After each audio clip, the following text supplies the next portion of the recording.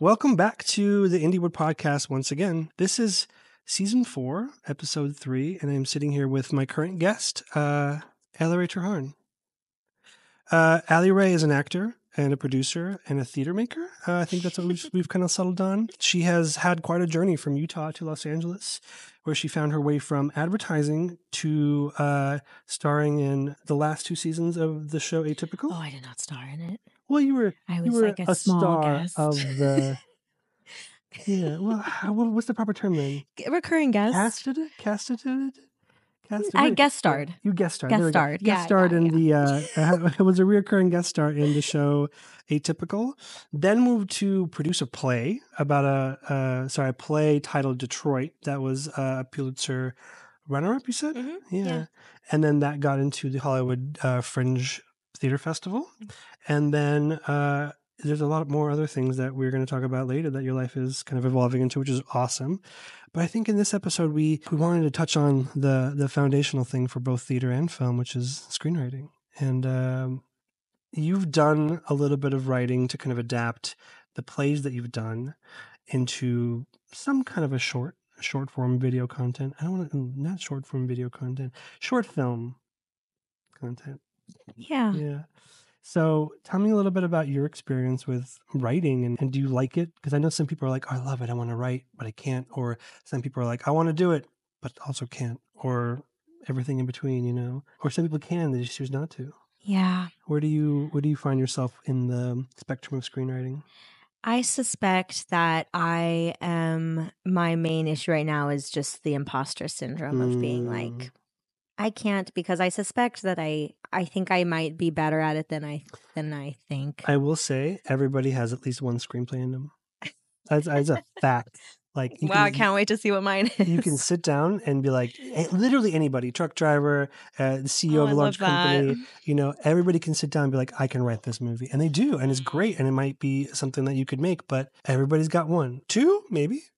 That's up for you to decide. Yeah. How do you feel about the act of writing? And I guess when you wrote some scripts for those adaptations you made, right? From theater to I wrote one short script that was an adaptation from a play. Mm-hmm. And I think like the adaptation thing is really helpful. And I do think that like I am sort of interested in like, I do see myself sooner than writing an original screenplay. I can see myself adapting like an older play that I really love into something that's just like very contemporary and like more personal to me. But I think I like that idea of doing that, but also that could just be because like I'm terrified of putting out my own it's scary ideas, and it just feels I think I like the idea of having the tether, the handholds of like of a play that exists. Like it's just, you know, seems like I want that guidance or something, but I definitely have ambitions to write a screenplay.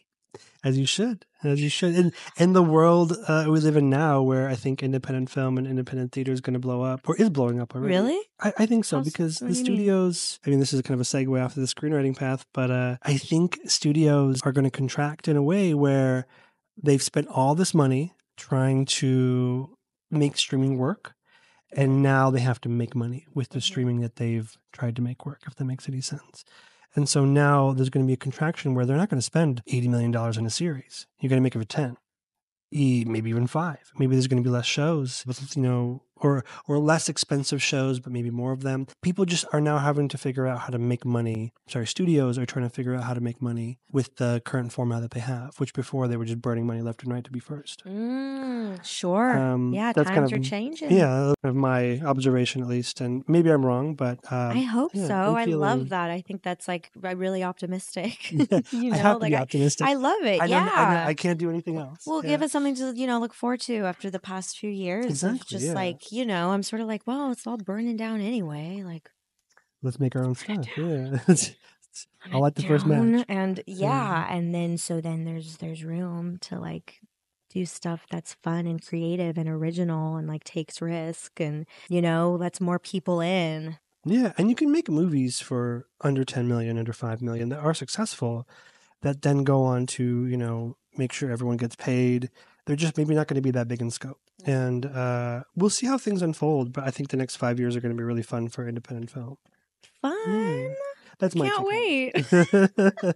If that doesn't happen in 5 years, I'm going to come You're gonna back come and be like, "Hey, fight so you. 5 years ago, you said, I'll start training just Start in stretching. case." Yeah, start doing Pilates. As an actor, though, you use screenplays a lot. I do. I love reading. So as a writer, as someone who's written a screenplay, and as an actor who's worked with screenplays quite extensively, how do you feel writing is different? Than acting? Yeah, than like reading it off the page and transforming it into a character. Well, with writing, you've kind of done the like original devising of the idea, right? Even though you get that from somewhere else, but like you're the one who put it on, you're the one who made like the playground, the structure, the jungle gym, like for the actor to play in. So it's like obviously very fundamental. And I think the people you choose to like play with your words are also fundamental. But I think both of them require building and devising and creativity and imagination, but it's like the writing has to be there first. Of course, there's always improv and like other forms of performance and that don't necessarily require a script. But as far as scripted work goes, seems to be like the foundational build of everything. Yeah.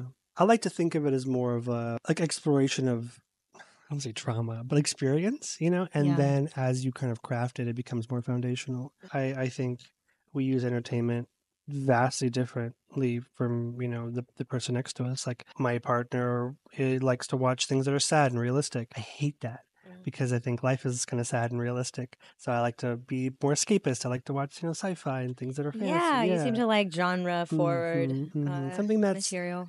An escape. I'm an escapist when it comes to that sort of thing. And so that's the stuff that I write. Yeah. Yeah. Since you like to write more escapist things, things that are more maybe high, into high like concept. Yeah, high Yeah. concept. Yeah. So your writing is like more aspirational, more escapist. Yeah. So does that mean like when you're writing, is like the casting you have in mind more aspirational and escapist, or do you kind of ground it in like the people that are immediately around you? It's weird to think about like who I want to be in the film when I'm writing it, because sometimes it feels aspirational, sometimes it feels realistic, depending on who you're working with. Like, am I writing it just for me, and then down the road maybe I'll send it to a producer, or am I actively working with a producer? And I had a project a while ago where I wrote my own version of a superhero drama, I guess would be the right word, thriller, and it was about a mother who was going to go after the world's only superhero because he killed her daughter. And it's about the mother. And, when I sat down with a production company, like, who do you see in this? Like, here's a list of actors. And, I think part of it was also buttering me up a little bit, but it was exciting. And they were like, oh, what about like, this A-list actress or this A-list actress? I'm like, no, like, I know they're hot right now, but it doesn't fit. And I was like, how about Maria Bello? And they're like, oh, really? Like, why? And I'm like, can she carry a film like this? And I'm like, yeah, because this character feels so much like her, because I saw her in, I believe the show was called In Plain Sight. And I think as I was writing the movie, I think I had her character in the back of my mind and like that visual aspect. Because I was like, oh, she's a cop in the movie, in my movie, and she kind of leaves the force and goes vigilante. And I think it just depends on the scenario, but whatever gets you to write a layered character, that's, I think, would do whatever you want to do. I feel like maybe the through line is like it's about specificity. Instead of, like I think if you ground it, in specificity, it could be a range of people. Yeah.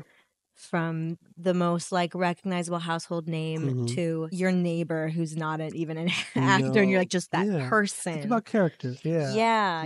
And I think for me, like when casting falls, like when it doesn't hit for me is when for me it doesn't feel specific and like it's not rooted in like the character. It seems to be rooted in a different choice that's like not a creative choice that's about the script. Yeah. And I think when you write characters, a lot of the magic happens in their character relationships with other characters in the script. But also, I think a really important thing is their first introduction. And this was a whole big thing a couple of years ago. I don't know if it's still happening, but people would go on Twitter and be like, here's a woman, a female character being introduced, and it's like hot but doesn't know it. You know what I mean? Like, like the breakdowns. Really, awful stereotypes. But those aren't just breakdowns. Those are like in the script sometimes. Sure. Yeah. And it leads to very one-dimensional characters who are throwaways, who are like, the fire for the male character to kind of like move forward. Yep.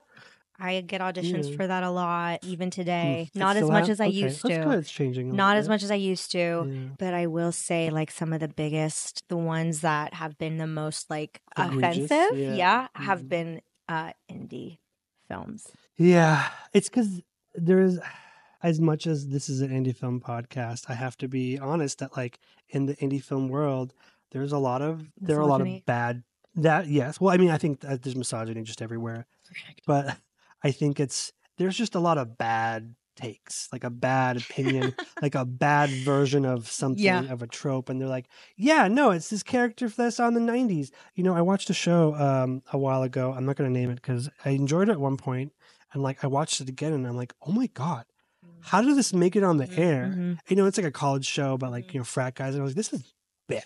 I was like embarrassed, alone, sitting in my room, like, why did I like this? Yeah. Like, oh my God. But yeah. I think a good character always stems from the specificity of not only their intention for the story, but they're the details that make them in the story. So like I wrote this short a while ago, and it was about scientists, and they're physicists, you know, and for me, when I introduced the character who was a supporting character, and she was a female character, it wasn't about like their visual or how they are as a woman, but how they are as a scientist. Yes. Yeah. Yeah. I mean, I think that also kind of Because you can work with that. Yes. Yeah, Well, as and I an think actor. characters, yes, characters who have autonomy are so much more interesting. And for some reason, and I do think it has gotten so much better, at least in my experience, you know, I've seen a difference, except which even makes, you know, the occasional audition that comes through of an indie film that is so incredibly egregious. It makes it even more disturbing to me because I'm just like, how, why, where did you come from?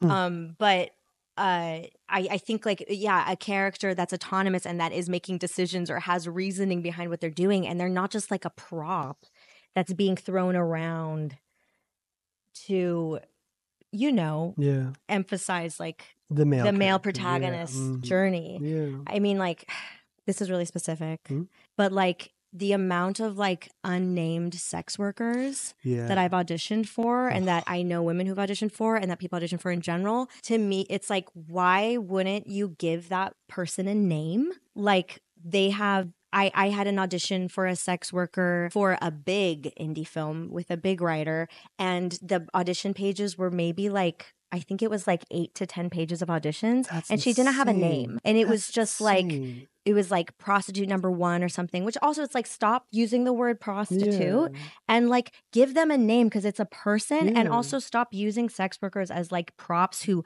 don't know where they are, don't know what they're doing, don't know why they're doing it, just want, you know, are just like these malleable, just props. It's just so, I'm just so tired of it.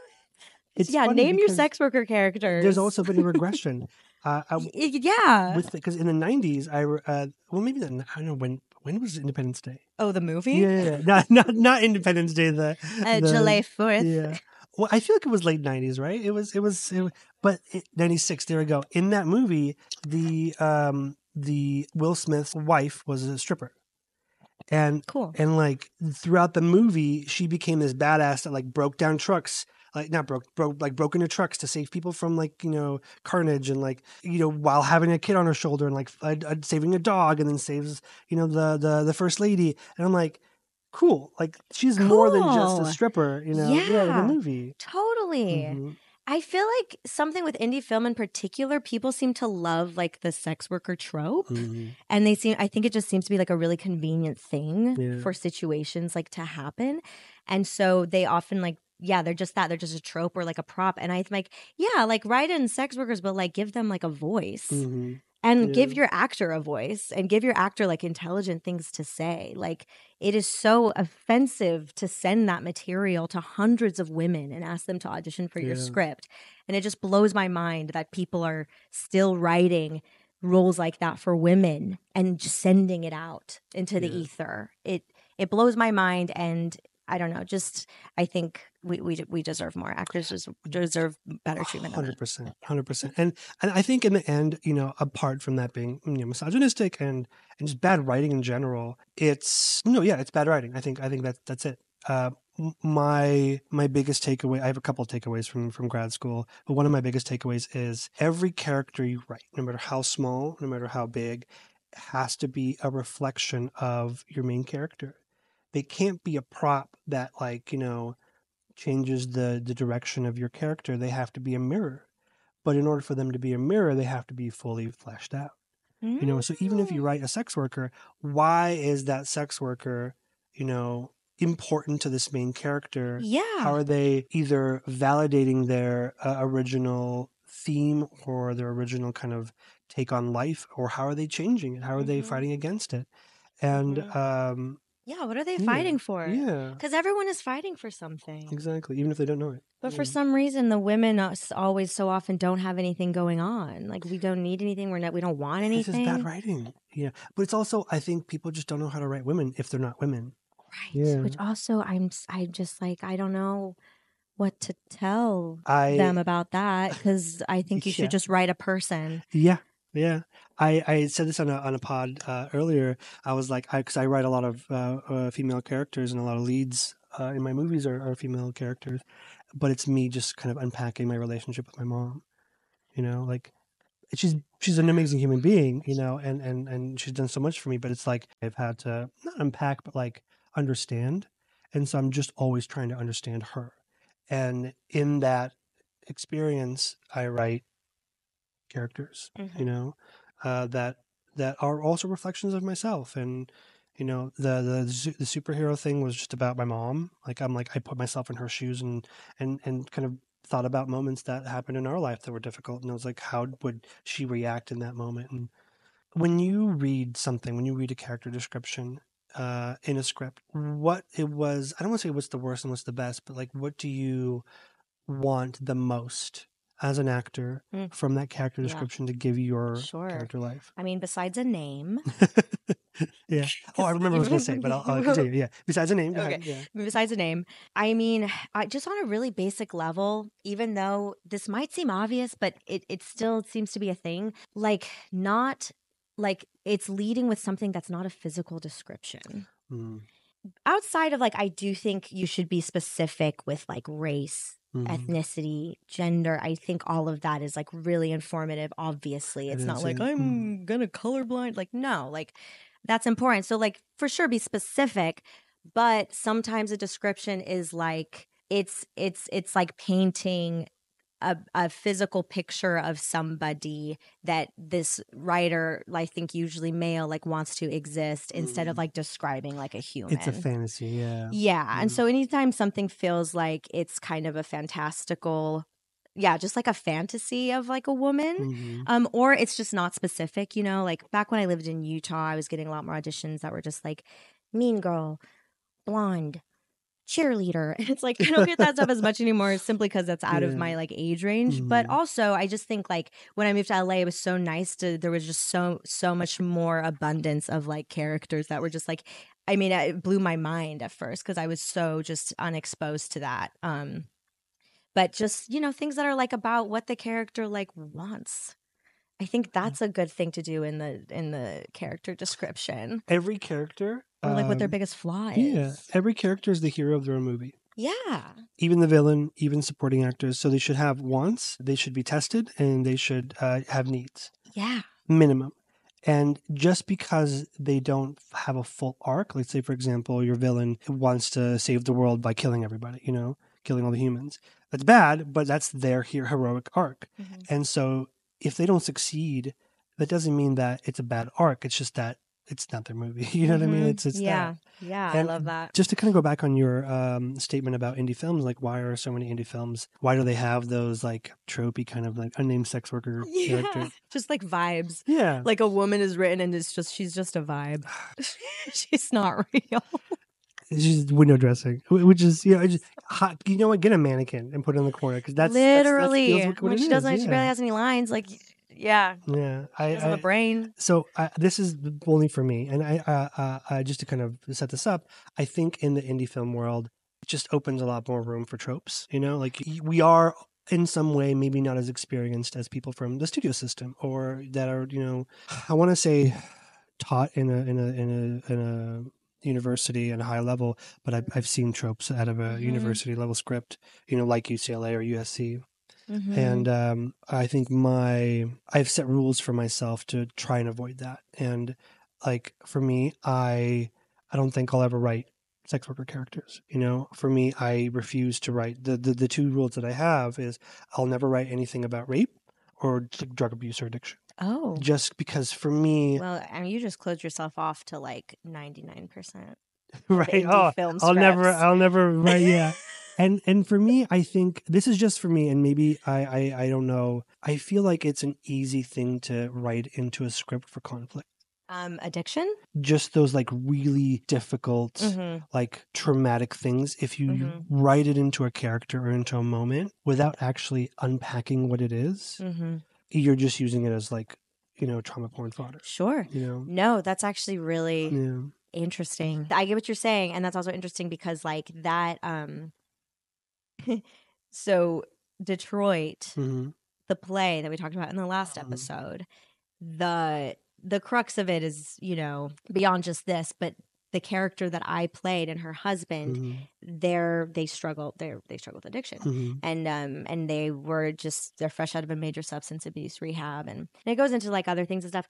But the play, like for some reason, something about theater and like how dialogue-y it is and how just kind of like slice of life this play is and stuff. It's like I feel like this character can get away with saying certain things that on a stage just hits in a different way. That when we adapted it to film, it actually kind of seemed like, I don't know if like you would write that same, like, I don't know if that conflict is presenting the same way in film. Maybe and I don't know if that line is hitting the same. I'm not sure. I guess, you know, I'm not saying that these things aren't stories that need to be told, because they definitely do need to be told. I might not be the best person to tell these stories. Not that I haven't had experiences, unfortunately, with these things. But like, maybe it's the escapist in me. I choose not to. Sure. You know, because I want to tell stories where people escape in a good way. Maybe, I don't know. Yeah. But it's made me those limitations have forced me to be more creative.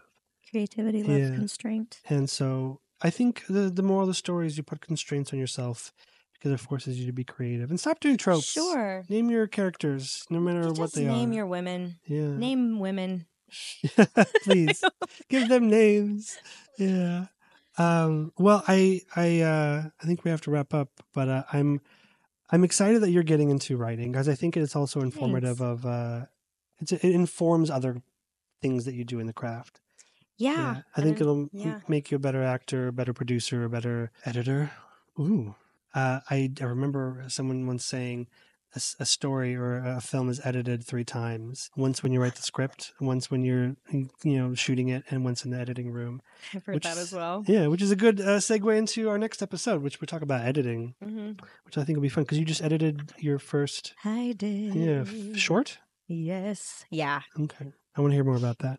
Anyways, thank you for coming on for another episode of the Indiewood Podcast. We'll see you next week. See you next week. Thank you for joining us at the CFA studio for another series of the Indiewood Podcast. You can find the podcast wherever you find your podcasts, or on YouTube at the Cinematography for Actors YouTube channel. See you next week. From the CFA network, Cinematography for Actors is bridging the gap through education and community building. Find out about us and listen to our other podcast at cinematographyforactors.com. Cinematography for Actors Institute is a 501c3 nonprofit. For more information on fiscal sponsorship, donations, because we're tax exempt now, so it's a tax write-off, and upcoming education, you can email us at contact@cinematographyforactors.com. Thanks.